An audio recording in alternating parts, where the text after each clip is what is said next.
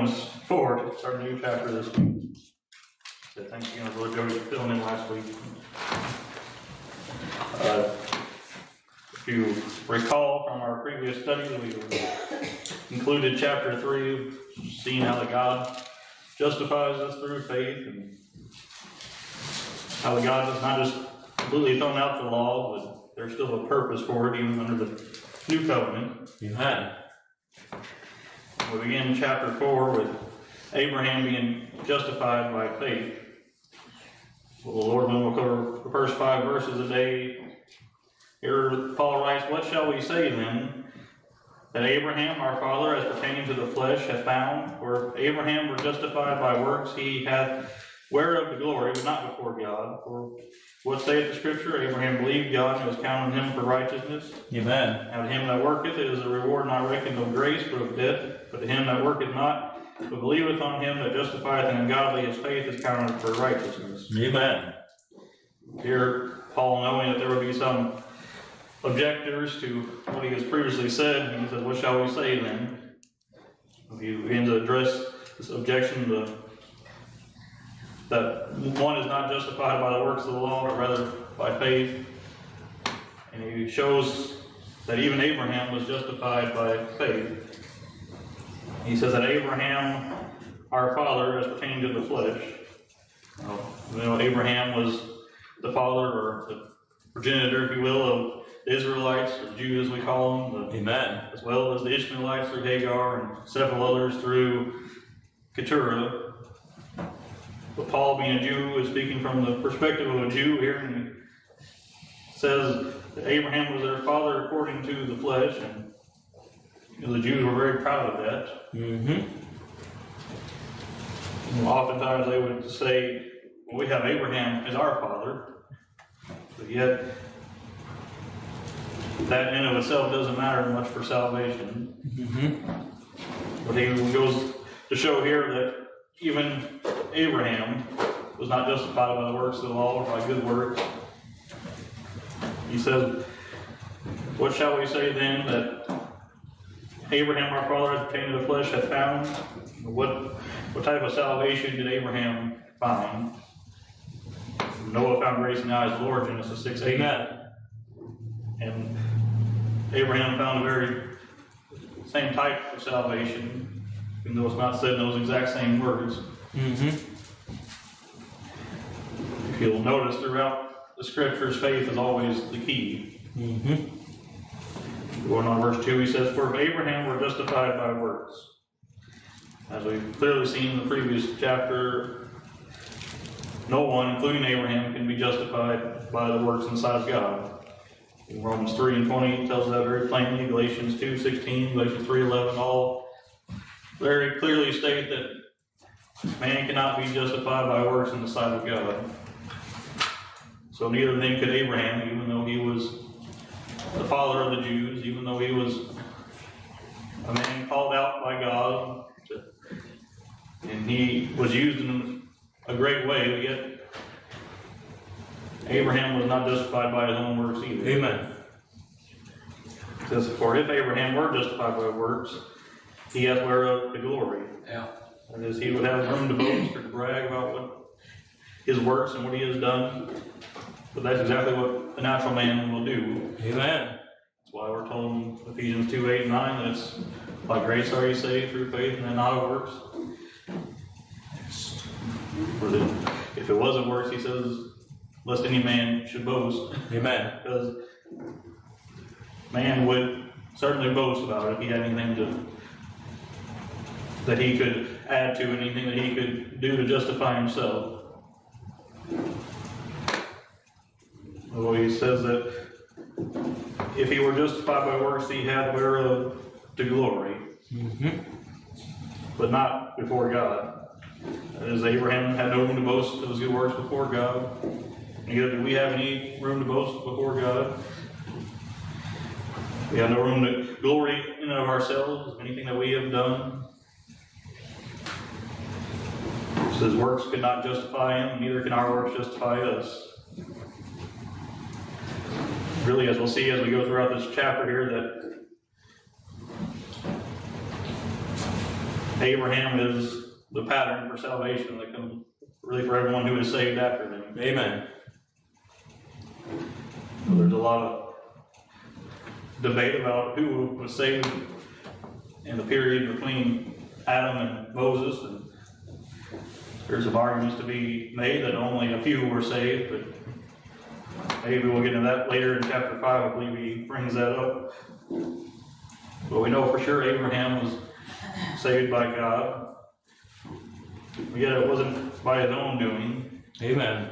Rather, even though Abraham lived a fairly pious life, especially compared to the world in which we live today, yet that could not save him. That could not justify him in the sight of God. Even though there's many today that seem to think that they're going to, by their moral living, they're going to be right before God. Well, I know Abraham had his faults. He wasn't exactly honest about who Sarah was on multiple occasions. Right. He took the word of Sarah and took Hagar's wife over just trusting in God and his promise. But yet he other times exemplified great faith, and God told him to get up and go to the land where I'll show you, and he get up and went without questioning God. Of course, he brought Lot along with him, which I don't think he was supposed to do. Right. And then when the promised son was born, Isaac, later on, God would tell him to go up there and offer him on Mount Moriah. He didn't say, well, God, why should I do that? Or why did you give me the son just to sacrifice him? But it says he went believing, knowing that God could raise him back from the dead again. Amen. So Abraham showed much greater faith than I think many of us would. But yet none of those good works, none of those things he did could justify himself. So we ought not to think that we can somehow do good works and stand before God and say, look at all these good works I have, God. Even if Abraham himself could not be justified by the works, neither can we. Right. I think this, not before God, is key to understanding the supposed contradiction between Paul and James. Let's turn over there to James for just a moment. James chapter 2. We'll come back to this later in our lesson here, but if you're familiar with the book of James, it's largely about works, about how that we are to have works. So we'll touch on that towards the end of the lesson here, but in verse 21 in particular, he brings out the example of Abraham. I thought it interesting that Martin Luther thought the book of James shouldn't even be in the canon of Scripture. Right. He got a few things right, but he was off on a lot of other things. Right. So the book of James is difficult for some to understand, but yet it's really not that difficult when you understand it in context. Right. Verse 21 of James 2 says, was not Abraham our father justified by works when he offered Isaac his son upon the altar? The difference between what James and what Paul is writing, James is not saying that he was justified before God by his works, but I believe he's saying before the eyes of men he was justified. Right. Paul is speaking of justification in the sight of God. So as the rest of the chapter bears out here, he's talking about faith and works and the relationships that they have. And we can have faith, but we don't have works. He says it's dead being alone. That's in verse 20 of chapter 2. And as he says in another place, that it doesn't do us any good to see someone in need, tell them you're warm and filled, and not give them the things that they need. Yeah. A man cannot see our faith like God can see our faith. Man can see our works. Our works should be the evidence or the result of our faith. But don't confuse that works aren't what justifies in the sight of God. But it is what shows our justification in the sight of men. Let's go back to our text here in Romans. Romans chapter 4, verse 3, he says, "For what saith the Scripture?" As Paul is quoting from Genesis 15, verse 6, where Abraham's given the promise of God, and he said he believed the Lord and it was counted on him for righteousness. And here Paul quotes that, and he says, Abraham believed God and it was counted on him for righteousness. As Abraham believed God, his faith was really all that was required. So like I said, this particular instance was referring to the promised seed that was come through him and through Isaac and then Jacob, and really that promised seed was ultimately Christ. We see that brought out in the book of Galatians. Yet he had faith in that promise. He had faith that God would be faithful to his promises, and yet it says that's all he needed for righteousness, not that he needed a bunch of good works. If you know Paul's Jewish audience, oftentimes were very self-righteous, very caught up in keeping the law for righteousness' sake. Even Paul himself was that way before he was converted. Yet he brings out here that even how that Abraham was not justified by those works, but rather by faith in God. So it is for us today that we are not righteous before God because of our own doing, but rather we are righteous because of faith in him. It's counted unto him for righteousness. Counted also means imputed, and it's used that way throughout the chapter here. That is, God places his righteousness on our account. Amen. That's what it means to be counted unto us for righteousness. Abraham had faith in God, and God placed his righteousness on Abraham's account, just like we have through Christ. If we have faith in Christ, he says our sins are taken and imputed unto him, and his righteousness is imputed unto us. Amen. That is the difference between what Abraham had and what we have. I believe in many ways salvation has not changed, but in some ways there are differences. Faith is really the key to salvation throughout all of Scriptures. Certainly God has to give his grace as well. And we see all the way back to Noah. Amen. We see even grace and mercy extended to Adam and Eve in the garden. But yet, Christ had not made the sacrifice yet, so Abraham could not have his sins completely removed until that occurred in time. Amen. Yet it still says that he had the righteousness of God accounted to his account. And that has not changed throughout time, that God counts our faith for righteousness. That's where the Jews got it miserably wrong, that they thought they had to keep the law for righteousness. And that's where so many today in their works-based salvation get it wrong, that they think they have to do enough good works to be acceptable in the sight of God. Right. But yet, we, just like Abraham, will simply have faith in God and he will count it for righteousness. And when I say all that, it doesn't excuse us from works. I think we'll see that when we go back to James again. But going on to verse 4 and 5 here, he gives an argument why it's of grace and not of works. He says, "Now to him that worketh is the reward not reckoned of grace." Him that worketh, that's those who seek to be justified by their works or to earn salvation through works. He says it's not, the reward is not reckoned of grace. Grace and works cannot mix. I'd say they are more separate than oil and water are. Amen. You can't have it both ways. You can only have it works for grace and not one or the other. That's brought out in chapter 11 of Romans. Turn there real quick. Romans 11, verse 6.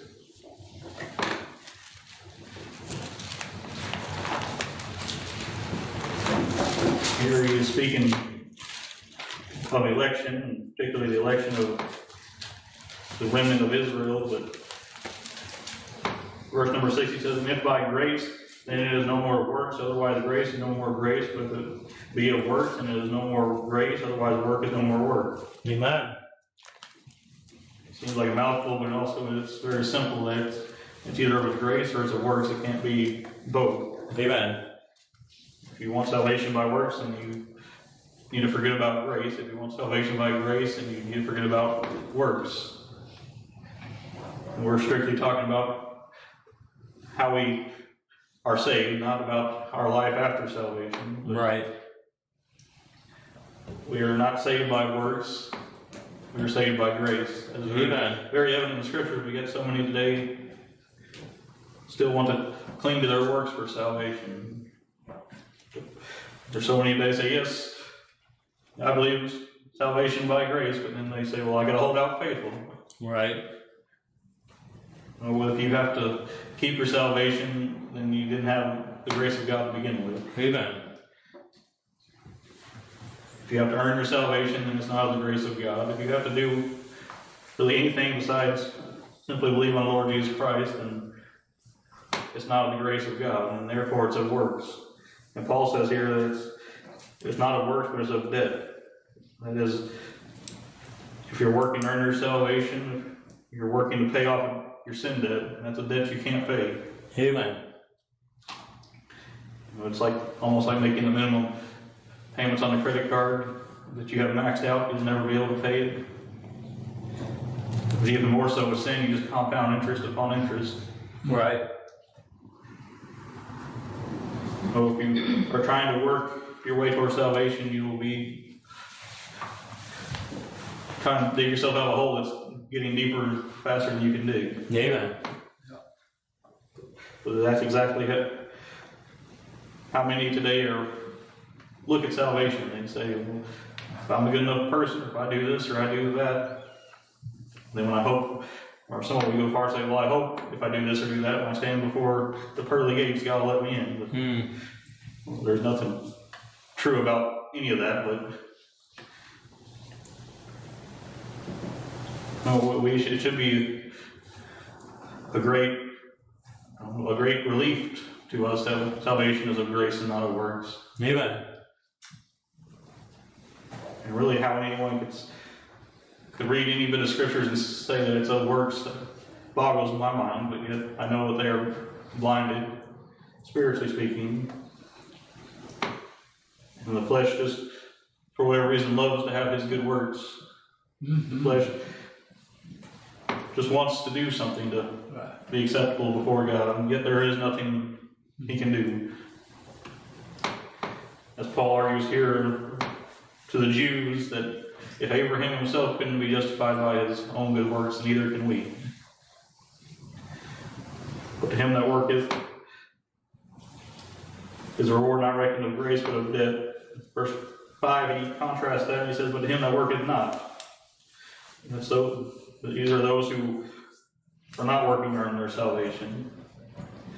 He said it doesn't excuse us from good works, but he's speaking of being justified in the sight of God, that him that worketh not believeth on him that justifieth the ungodly. Now, who is that justifies the ungodly? It's not myself, it's not you, it's not Brother Larry, or whoever your pastor may be, if you're right on the internet. It's not the Pope. It's not Pope the church. No, it is God who justifies the ungodly. We see this very clearly in chapter 3, verses 24 through 26. We can read that real quick for a reminder, where he says, let's go and read verse 23. He says, "For all have sinned and come short of the glory of God." Amen. So all are ungodly. Verse 24, "Being justified freely by his grace through the redemption that is in Christ Jesus, whom God hath set forth to be a propitiation through faith in his blood, to declare his righteousness for the remission of sins that are past, through the forbearance of God, to declare, I say at this time, that he might be just and the justifier of him which believeth in Jesus." Amen. It is through Christ and really by God's own good pleasure that he justifies the ungodly. So he says here, "To him that believeth on him that justifieth the ungodly. And we have to believe more than there just is a God, but is your faith in what God has promised and that what Christ has accomplished? The devils also believe and tremble, that Right. James says. There's a lot of people out there who believe there is a God. Most every religion believes in some sort of God. Yet do you believe in the God of the Bible, the same God that Abraham served? Right. The one who justifies the ungodly? Many today are serving a God who justifies those who have enough good works. Justify those who are members of a certain church, whether it be the Catholic Church, or there's even some Baptists that say you have to be a Baptist to be saved. You know, the Church of Christ thinks they're the only ones that are going to get it right. But Right. nor do you believe on him that justifieth the ungodly. That is the only way to have righteousness before God. As he says in the next part of our text here, but believeth on but him that believeth on him that justifieth the ungodly, his faith is counted for righteousness. Amen. Be just as Abraham was, so it is for us, that our faith will be counted for righteousness. That's the only way that I find to have righteousness in the sight of God, is by faith in Christ. Then he takes that righteousness and applies it to our account. And every believer has the righteousness of Christ applied to his account. And on the same hand, that every believer has his sin taken from his account applied to the account of Christ. And Christ bore that for us on the cross. And Amen. now we can stand in the sight of God completely free from sin and righteous. Sometimes I don't know that we fully comprehend what that all entails. Yes, we still struggle with sin in this life. Yes, we still struggle sometimes with serving him or falling to sin. But as far as when we stand before God, whether we are righteous or whether we are sinners will matter not about what we have done, but rather if we have faith in Christ or not. Amen. Let's turn real quick to Philippians and we'll go to James.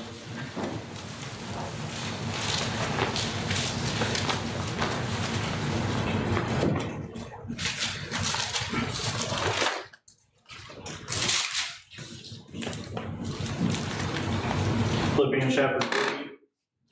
I know a very familiar passage of Scripture, but I always like what Paul says here. And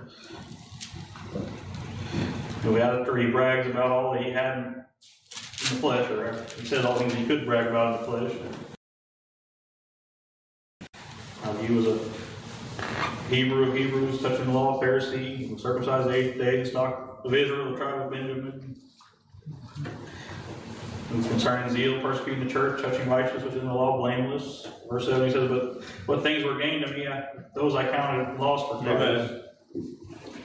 Notice verse 9, he says, and be found in him, not having my own righteousness, which is of the law, but which is through the faith of Christ, the righteousness which is of God by faith. Amen. If Paul himself desired to have the righteousness of Christ, should we not desire the same thing? Paul, concerning the law, was, as he says here, blameless, but yet, in the sight of God, he was still guilty. So it is today. You can be very moral and upstanding. You can have a very good reputation among men. You could quote the scriptures from front to back. You could attend church every service, and yet, if you don't have the righteousness of Christ applied to you, you've never had faith in him, then it won't matter when you stand before God. That's right. You can do all the good works you want, but that will never save you.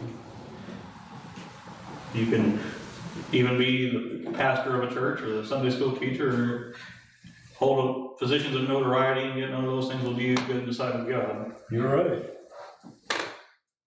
But none of this excuses us from our works after the Lord saves us. Let's turn back to James and we'll see that real quick before we close here.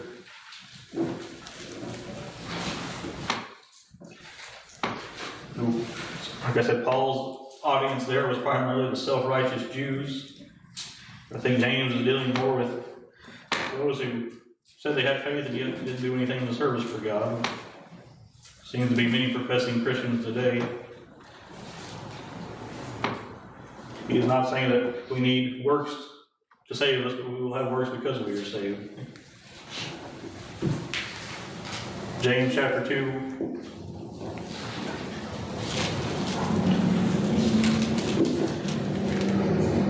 In verse number 20 is where he says, "But wilt thou know, O vain man, that faith without works is dead?" So we must have works. We can't just say I have faith and not show them by our works. Verse number 17, he says, "Even so, faith, if it hath not works, is dead, being alone." Yeah. Verse 18, "Yea, a man may say, Thou hast faith, and I have works. Show me thy faith without thy works, and I will show thee my faith by my works." Right. See, faith, or works cannot produce faith any more than faith can not produce works. If you understand what I mean. The works do not come, faith does not come by works, but works come by faith. Amen. Verse number 15, he says, "If a brother or sister be naked, destitute of daily food, and one of you say unto them, Depart in peace, be ye warmed and filled, notwithstanding, give them not those things which are needful to the body, what doth it profit?" Right. It doesn't do any good to say you have faith if you don't show any evidence of it. That's why I have lots of questions about people who say they're saved and then never live for God. Mm-hmm. Amen. I understand we can get people get involved in sin. People can do things that they shouldn't do and maybe drift away for a time. But those who seem to go away and never have any chastisement, never have any desire to return, I have a big question about if they were ever truly born of God. Right. Amen. Because faith, real saving faith, will drive you to serve God. Because James clearly says here that you have a dead faith if you don't have any works. You have a faith that's doing nothing for you. And it does no good to say you have faith and then not do anything about it. Mm-hmm. He brings out in verse number 19, "Thou believest there is one God, thou doest well. The devils also believe in trouble." Right. The devil, they believe there is a God, but just believing there is a God is not sufficient, is it? Amen. I mentioned earlier, there are many that believe there is a God. There's a difference between believing that and believing in the God of the Bible, and even more so in believing and trusting, if I could say it that way, in Christ and what He has accomplished.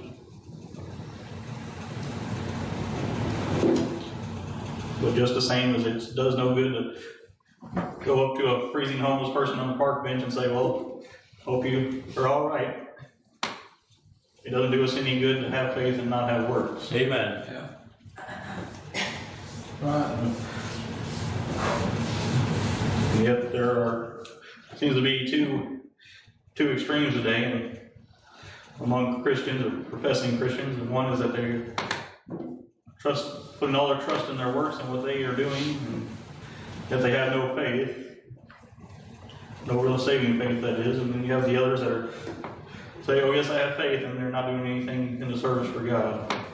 And yet neither of those are compatible with what the scriptures say we ought to do. Amen. I'm going to read us one more place and then we'll close.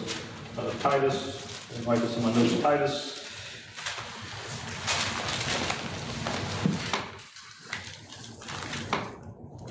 chapter number 2. We'll begin in verse number 11. He says, "For the grace of God that bringeth salvation hath appeared to all men, teaching us that denying ungodliness and worldly lust, we should live soberly, righteously, and godly in this present world, looking for that blessed hope and the glorious appearing of the great God and our Savior Jesus Christ, who gave Himself for us, that He might redeem us from all iniquity and purify in Himself a peculiar people zealous of good works." Amen. We see here at the beginning that the same grace of God that brings salvation teaches us that we are to deny ungodliness, that we are to deny worldly lust, that we're to live soberly, we're to live righteously, we're to live godly.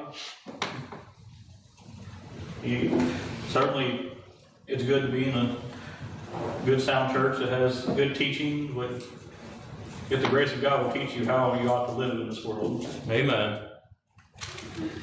And he says that Christ gave himself to redeem us from iniquity and purify himself a peculiar people zealous of good works. Christ died, he said that we might be zealous of good works. That's one of the problems with what we call fire escape theology. God, Right. Jesus came to save you from hell, and that's certainly a part of it, but that is not the whole of the gospel by any means. Amen. Not only did he save us from our sin, he enabled us to do good works for him. We are to have our light so shine before men that they may see our good works and glorify our Father which is in heaven. So, seeing how that Christ has done so much for us, it ought to drive us to serve him. Amen. But yet, on the other hand, back to the theme of our text in Romans 4, that those works are not what save us. Those works aren't what keep us saved, but it's God which justifies the ungodly. Amen. It's God which imputes righteousness to us through faith in Christ. And it's only through that justification that we can stand right before God. So, certainly if you're not saved here, all I can do is point you to Christ and what he has accomplished. Amen. And if you are saved, I can exhort you to serve God and do good works, for that is what we are called to do as his people. But ultimately trust in Christ and what he has done more than anything else. Amen. We're willing to look at what David has to say next week about this. He wrote about it in the Psalms, how it's a blessed privilege to have the righteousness of God imputed to us without works. Amen. We'll close with that thought.